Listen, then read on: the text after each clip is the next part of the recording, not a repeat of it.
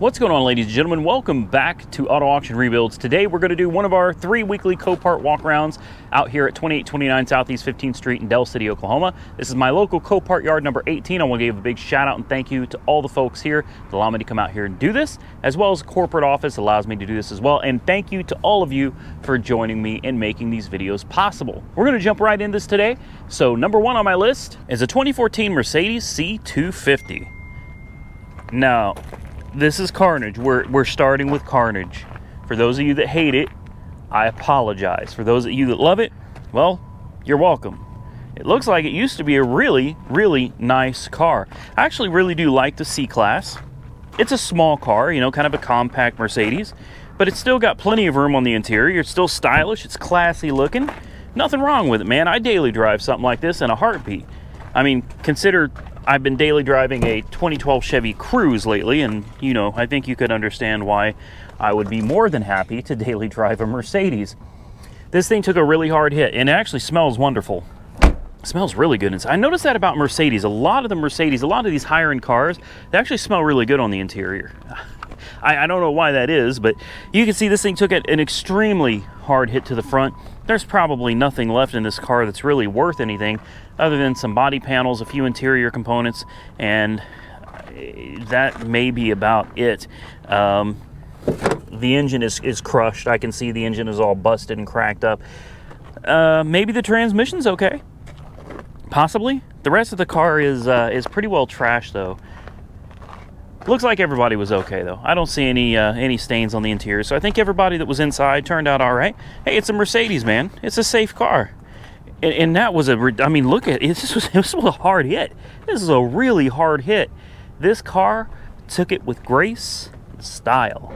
Next, we have a 2016 Lexus RX 350. 28,000 miles on the odometer? What a beautiful SUV. Well, until you get to the back. Now, I knew it had some rear end damage, but I figured we'd take a look at it anyway and see just how bad it is. Of course, with Lexus parts, something like this is going to be very expensive. You've got the whole quarter panel is crunched in. I can see why this thing was totaled. I mean, look at this. The entire quarter panel has been buckled. It's been pushed in pretty significantly. Pretty significantly. Look at the body lines here, and you see that the door is actually into, or actually I should say the quarter panel is into the door here. Yeah, this got pushed in quite a bit. So you're going to have one heck of a pull over here on this side. That quarter's got to be replaced. The rear hatch is junk. I'm sure there's damage to the pan under there that we're not seeing. Looks like this side came out okay, though. The gap looks a little wide, but at least it's uniform from top to bottom. No, maybe that's not a wide gap. It looks like the gaps on the rest of it. It could be done. It could be done. But, you know, for an insurance company to do it, it's going to cost a fortune. If you were to do something like this at home, hey, you could save yourself a lot of money and have yourself a really nice Lexus. Let's take a look at the inside. It's beautiful. Man, this is nice. Let's crank her up. There's no reason this thing shouldn't run and drive. Push to start. Oh, wait, what? Well, it beeped. I thought it beeped. I guess it's dead. Dead as a doornail, right? Let's see what we're working with under the hood. Wait, I just heard it ding again. Are you kidding me? Yeah, the battery's dead. The battery's dead and the electronics are going a little bit on the crazy side. Let's see if we can find the hood release here. There she is. The hood shocks are weak. Very weak. That seems a little strange for a 2016. The thing's not that old. Huh. Well, everything under here looks pretty good. I mean, it's only got 26,000 miles on it, or 28,000 miles, so I mean, it shouldn't really need anything. Coolant is full. The oil is clean. Good. It looks like someone was taking care of it at least. Man, I love that front end. That is an aggressive looking front end. I think it's sick. Now, typically there's nothing about a Ford Focus that particularly interests me, other than they're good selling cars. This one, on the other hand, I just had to come and check out for myself because the pictures just confuse the living heck out of me. So this is a 2012 Focus. It's got 200 and some thousand miles on the clock. You've obviously got some front end damage. We've got a lot of airbags deployed. And I can't help but wonder, I'll have to show you. I'll have to show you because the pictures, the pictures just kind of blew my mind. I'm not sure what happened to this car, but it looks like, I mean, this looks like it was a pretty nice Focus for a Focus, you know. Looks like it was pretty highly spec'd out. I love the seats. The trim is all broken over here. We've got blown bags on the passenger side. Oh, and that door doesn't close at all. Then on this side, the door panel's gone for no apparent reason. The trim is pulled off and ripped for no apparent reason. The dashboard is completely torn apart for no apparent reason. Driver bag blown, side bag's blown, but the passenger bag is not blown. That's interesting. Of course, the stereo's ripped out. I mean, everything's been ripped out of the center stack here. Yeah, everything's just been ripped out. I don't know if we can get under the hood or not, but this just gets better and better as we continue. It's listed as a no start for good reason. Looks like the hood is closed. Well, it should be fun because I don't know if the hood release works. Yes, it does. Yeah, wait till you see this. If you thought the car was bad already, there we go. Where is the release? There it is. Have a look at this. Yeah, the engine is it's just hanging. I don't think the transmission is in here anymore. In fact, I'm pretty certain the transmission is gone. But it looks like the transmission, this does not look like someone was replacing a tranny. You know what I mean?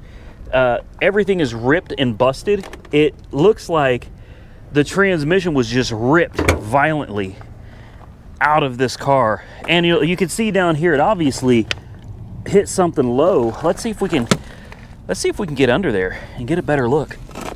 Oh, there's the tranny. The transmission's on the ground. Oh wow, look at the cradle and everything down there. It's gone. It's ripped out. Wow.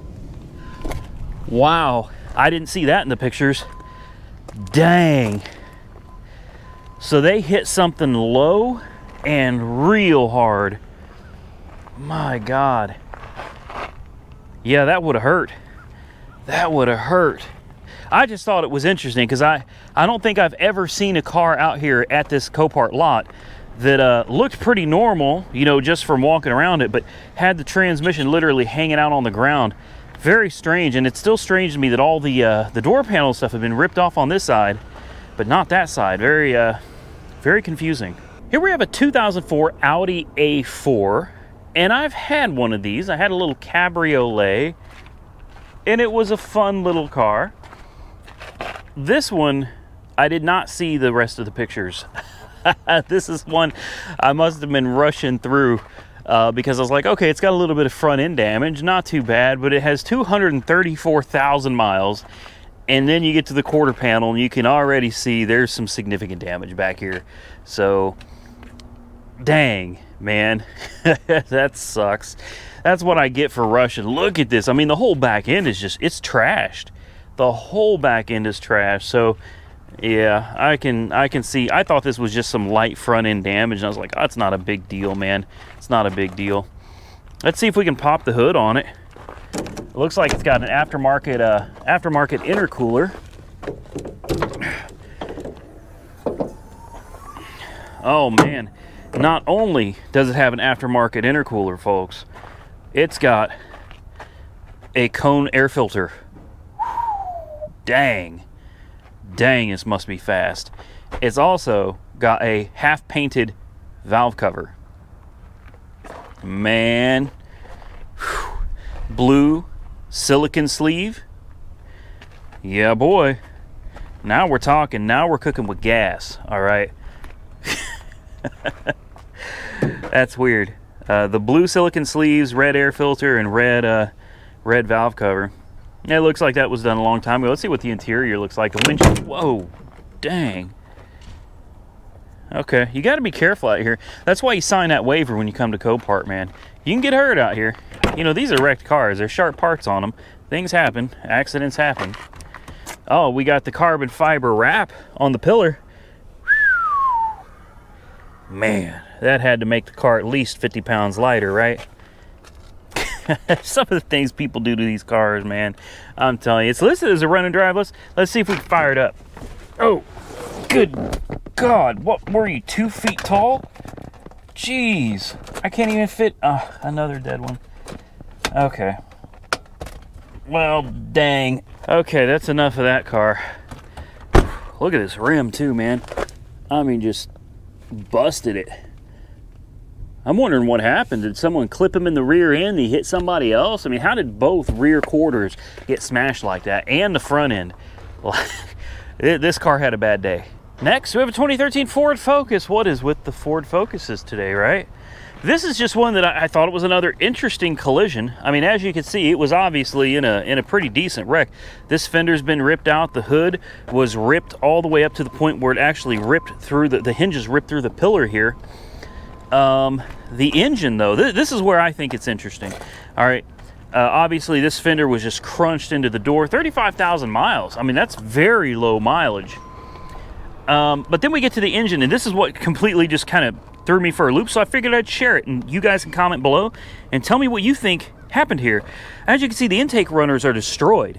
I mean, they're non-existent. The intake runners are absolutely crushed and destroyed on this, but the radiator, granted over here the radiator is, or the fan and the radiator are pushed in, but not to the point where I would have thought it would have completely shattered the runners. I guess I could be wrong. Maybe this was pushed in enough that it actually was capable of shattering the runners. But even then, if you look right here, this runner is shattered, but there's nothing here. There's nothing here that looks like it should have hit or shattered the runners. Unless it was the hood or maybe the upper support somehow got crunched down into it. I don't know. But I figured I'd show it because I thought it was interesting. And now that we're here, we got to look at it. Okay, we're not, yeah, that door's not. Oh man, look at this. I didn't even see that. My goodness. What a strange accident, right? What happened? We'll take a look at the other side. The rest of the car actually looks really nice. Really, really nice. 35,000 miles. And not an airbag deployed. Isn't that interesting? No deployed bags either. I don't know, man. Kind of, what's pouring out of the door? What is this? There's something pouring out of the car. I don't know, man. This one is a little on the confusing side. Here we got a 2012 Prius. This would be a great car. As much as I've been commuting back and forth to the new house lately, future home of auto auction rebuilds, man, I've put 600 miles in the last 5 days on my Chevy Cruze. And I sure am missing my Prius. I had a 2013 Prius, and I'm really missing that car. But here's an opportunity to have one for probably pennies on the dollar, to be honest with you. It's got a little bit of cosmetic damage down here. Nothing other than superficial damage. Lots of hail damage, though. I don't know how well that'll come out on camera, but she's got quite a bit of hail damage. Lots of dings all over it. So that's what it's here for. It's salvage title because of hail, and it is absolutely riddled with hail. The whole car, 104,000 miles. So for a Toyota, yeah, that's low mileage. However, you've got to know these cars. It looks like this back bumper has been replaced. The color does not match on that rear panel there. Maybe not, I don't know. The color looks totally off to me between the bumper, and not that it matters. Not that it matters. Some of these hail dings are pretty significant. I mean, seriously, like some of these dings are significant. One of the things to know about the Prius is this generation, I believe this is the 3rd gen, they're notorious for burning oil. Like, they burn oil bad. Mine was no exception. Mine had about 120,000 miles on it, and I mean, that thing drank oil, like constantly. I even got to the point, instead of putting the 0 weight 20 in it, I was putting in 10W40 just to try to thicken it up, and I'm telling you, it drank that too. The Prius is an oil drinking machine, man. She is not shy about her oil drinking problem. Man, this thing is filthy. See, I kept mine clean. Mine was real clean under the hood. What I do like though is the fluids look good. Coolant tanks are good. They're clean. 0 weight 20. Yeah, nah, not in something like this. Let's see what the oil looks like. You see, this one, no exception to the rule here, man. These third gens, look how low that is. Hopefully you can see that. It's half low. And if you don't know to check your oil regularly in these, like I would check mine about every 500 to 600 miles just to be on the safe side, because if it started drinking more oil, I wanted to know about it, you know. So if you own a third gen Prius, I highly recommend. They're great cars. They're great cars. Just check your oil and change it regularly. Although with as much oil as it drinks, you don't really have to change it all that often. The car kind of gives itself an oil change because it drinks so much. You got to constantly put new oil in it. It says it's ready. It says it's running. I don't know if you can see the dash or not, but I don't see any check engine lights. There went the engine. The actual gasoline motor just kicked in. Charging up the battery. Yeah, there's no service lights on this. This is nice. I mean, it's a base model. Mine had leather, mine had navigation, mine had the sunroof, mine had the solar panel roof as well. But this would be a great, I'm actually going to watch this. I'm going to watch this because this would be a great shift to park. Yeah, I know, doors open. Very nice. This would be great for constantly commuting back and forth with the kind of miles I'm driving lately. This thing would be excellent for that. Air conditioning works. Does the important window work? It does. It does. Yeah. I'm going to watch this one. I'm going to watch this one real close. We'll see what happens. I love the Prius. Ain't nothing wrong with a Prius. Last but not least, we got a 2019 Toyota Tundra with 1,934 miles on the clock. What a beauty. What a shame. This is a big truck. And we got a nice little notation here that lets you know that it pulls to the left. So we can see the front wheel is slightly turned to the right. We'll check on the other side and see if it is also turned slightly to the right. So the bed is trashed, obviously. Frame damage, who knows? Maybe, possibly. I haven't seen the other side yet. Definitely got a lot of problems down here. This door, that rocker, that's probably where the money's at. The bed itself, I'm sure, is expensive, but that rocker panel and this corner, this cab corner and everything. Let's see. Spacing on running board is off. This wheel looks like it's also turned slightly to the right. Probably some minor suspension damage.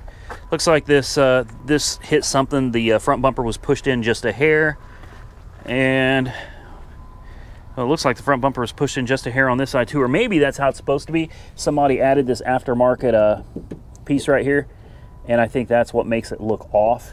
You see that? There's a big gap right here, and I think it's just this little fender flare here. Otherwise, it's probably all right. Hey, just don't use that door. Drive it as is. Will this one start up? What do you think? I think this one's gonna fire up because we got lights on. I just want to hear it run. Oh yeah. Oh yeah. She runs.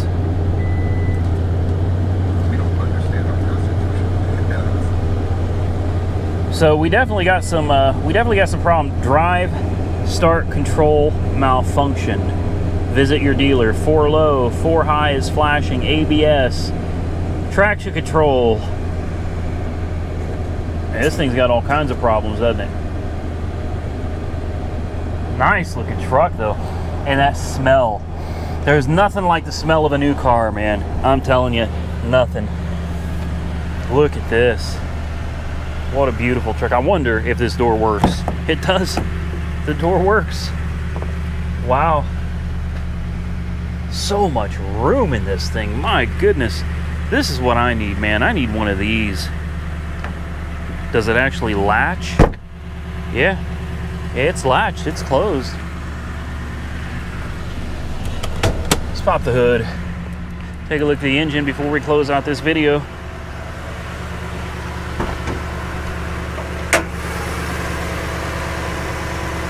Oh, I would love to have something like this, man. Wow, that motor looks, it looks kind of crazy. I wonder what the horsepower and torque specs are on this. I'll bet it's very respectable. I'll bet it is. 1,900 miles. Like, this is a brand new truck, guys.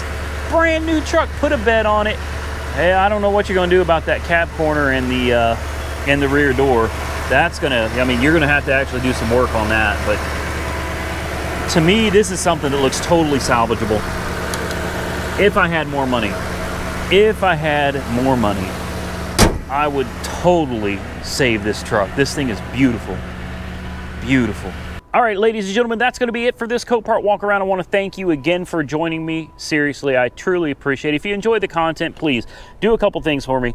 Give the video a big thumbs up and share the video. That's all I ask. I don't want any money. I don't want anything from you. Just take 2 seconds to share the video on Facebook, to share the video on Twitter, share it with your friends. I appreciate it, and it really does help the channel out. Thank you to Copart, local Yard 18 here, 2829 Southeast 15th Street. Thank you to all the people here. Thank you to Copart Corporate and all of you, because without you, none of this is possible. I can't tell you how much I appreciate all of you that do support the channel. And you know what? Even the trolls, even though I may say horrible things to the trolls from time to time, I know I feed the trolls. They participate, they watch videos, and even if they leave negative comments, it still helps the channel. So thank you to the trolls as well. I'm gonna get out of here, folks, because I've got to record the second part of this Copart walk around. Until next time, stay safe out there. I will catch you all very soon in the next one.